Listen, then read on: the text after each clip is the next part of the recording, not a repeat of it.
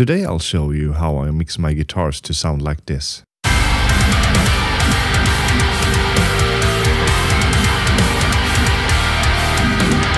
I'll be mixing the guitars for the song I wrote for this video. If you haven't seen it yet, you can click in the upper right corner to go to that video. Small disclaimer, of course this is only how I mix my stuff. Of course there are a million ways to mix, and no way is necessarily better than the other. If it sounds good, it doesn't matter how you got there. So let's disable the processing and go through how I mix each track, starting with the rhythm guitars. So the rhythm guitars in this song is quad-tracked. So we have two sets of double-tracked guitars here, each going into their own plug-in chain, and then sent off to rhythm guitar bus. So this is what the guitar DI sounds like.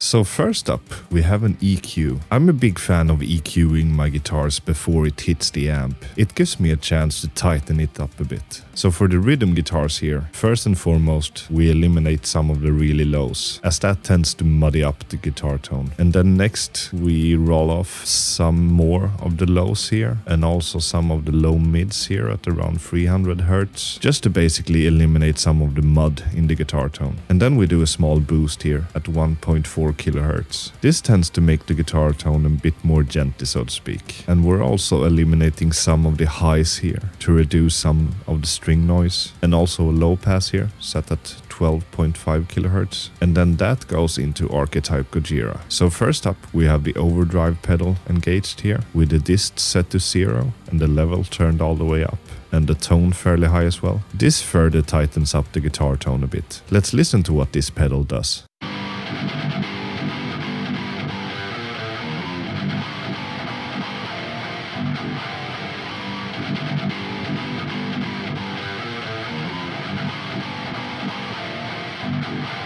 It also boosts the gain of the guitar tone before it hits the amp, so we don't need to have that much gain as well. Let's have a look at the amp here. So gain set fairly low, and we have most of the knobs set at around noon with small boosts to the highs and the presence. So after the amp, it runs into a graphical EQ as well, basically eliminating some of the lows and low mids, boosting some of the mids, and also decreasing some of the high mids and highs as well. And then for the cab, I have a dual mic combo here. So we have a classic SM57 here, which gives quite a direct and aggressive sound. Let's listen to what that mic sounds like.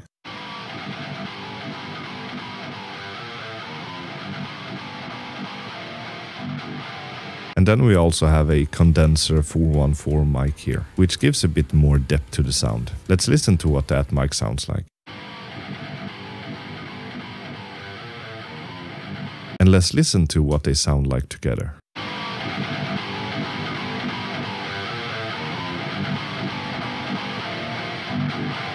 So for the second set of rhythm guitar tracks, it's actually the exact same chain. And also, let's actually listen to what this EQ before the amp does. I'll switch between having it on and off and see if you can notice the difference.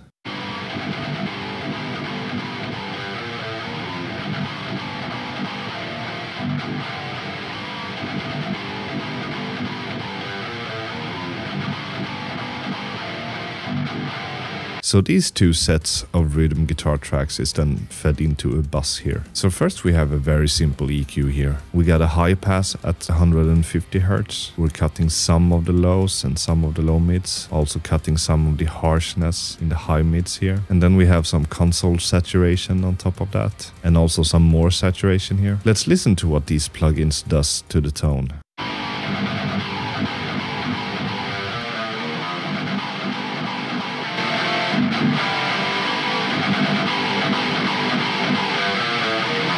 So that's it for the rhythm guitar tone. By the way, if you're new here, don't forget to hit the subscribe button and ring the bell so you don't miss any of my future videos. Let's go over to the lead tracks here. So for this lead, I actually have a delay before the amp, as I thought that worked well for the track. And then we go straight into Archetype Gojira. This is actually based on the rhythm guitar tone as well, but we don't have an overdrive pedal here, as that is disabled. So for the amp here, we have a fairly similar setup.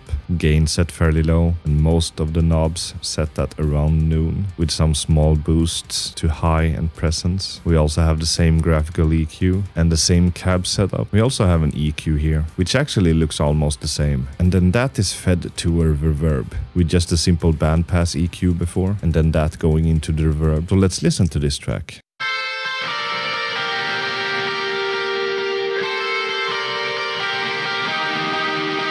Let's go over to the clean guitar track here. It sounds like this.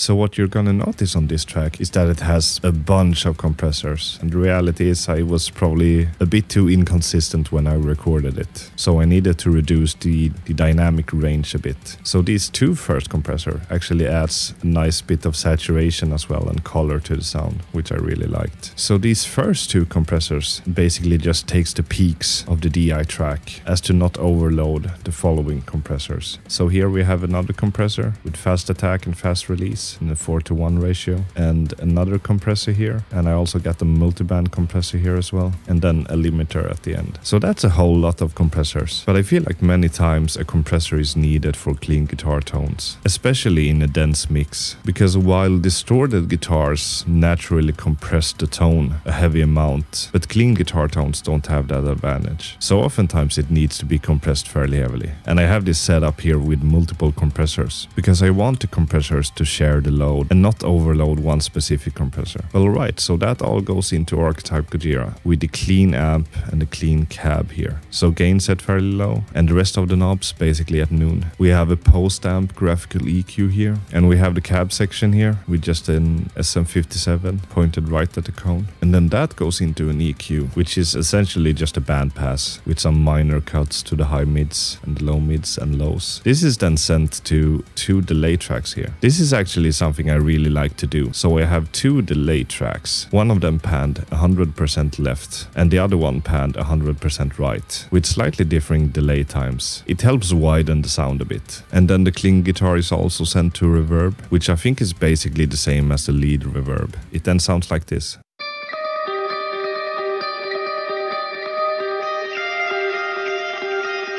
So that's the clean guitar. Let's go over to the ambient guitars now. So this is basically the rhythm guitar tone, but I drown it in reverb. So we have the same setup here with an EQ before the amp, and I think it's actually the exact same patch as a rhythm guitar. That then goes into a bandpass, which then goes into a reverb, and we also have some console saturation on that, and it goes into this center plugin, which widens the sound a bit. It then sounds like this.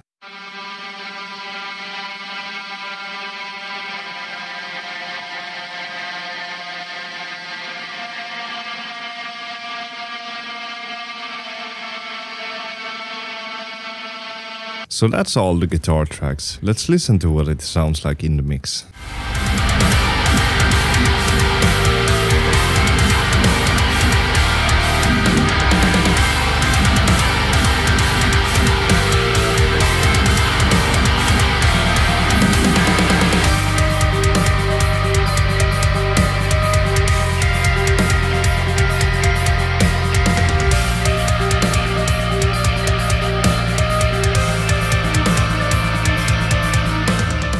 Thanks for watching. If you enjoyed it, there might be another video on the screen that might also be in your interest. And don't forget to like and subscribe. See you in the next video.